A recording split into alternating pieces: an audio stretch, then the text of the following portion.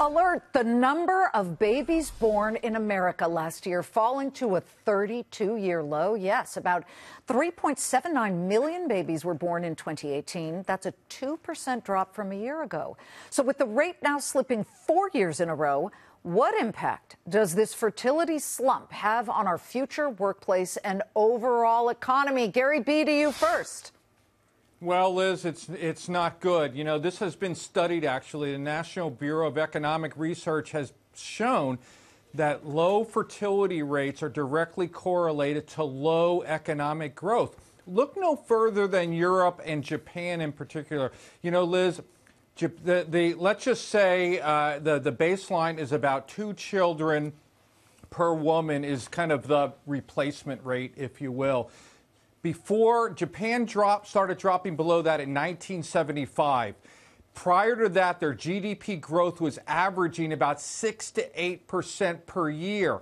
Since then, it has declined almost consecutively all the way down to it's barely 1% a year, the same as in Europe. That's why, getting back to our first segment, we need more immigrants, not less. We keep going this way, we're going to go exactly the way Europe and Japan has done with GDP growth. It's pretty simple. People make the economy. The less people, the less potential of the economy. It is simple as that. And Gary's right when he brings up Japan. Japan has headed straight downhill since 1975, and their markets have headed straight down since the 80s when they peaked out in that big, gigantic bubble. So, yeah, something that has to be addressed. And this does, as you said, Gary, brings in the immigration part there. We're going to need a lot more people as we move forward if these numbers continue. By the way, it's not just Japan and Europe. It's everywhere in the world. It's Brazil. It's Mexico, believe it or not, or it depends on where you are demographically in terms of class.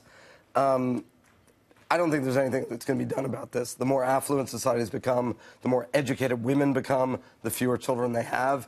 It is true GDP growth will go down statistically, but if you have a productive economy, fewer people, the same amount of money is still more prosperous. We are not used to looking at these things this way. But the reality is if you're producing about the same for fewer people, you are, in fact, doing somewhat better because the divisor is less.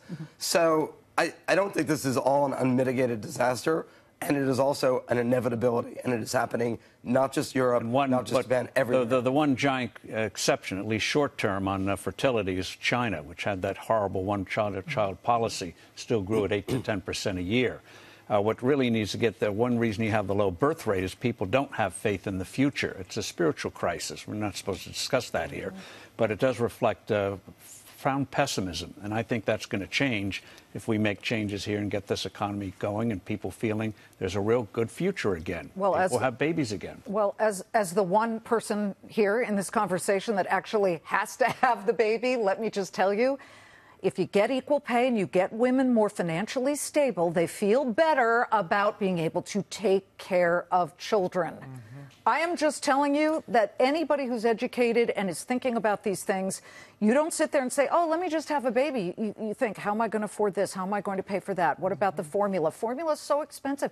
It does come down to economics. But it is true. The more educated women are. I mean, throughout Scandinavia, even with huge health care embedded in the system, benefits. Women do not tend to want to have more than 2 to 3 children once they have achieved a certain education. And I wonder where all the crisis talk plays into this. I mean, every day we're hearing about everything's a crisis, the world's going to end, everything is a problem, and you read all the time about people saying, I'm just not going to have kids because of this. Well, that's that pessimism. But remember, 20 years ago... There's one more problem we have. Quickly, Gary There's one more problem we haven't talked about, though. The Social Security system has, almost since the inception, relied on more people coming in and paying for the system than taking out. We flipped that scale the other way, and we're already starting to do that with more retirees and people paying into the system. Gotcha. Now you have another problem. Social Security's already in trouble. Now you have less funds coming in that are being taken out.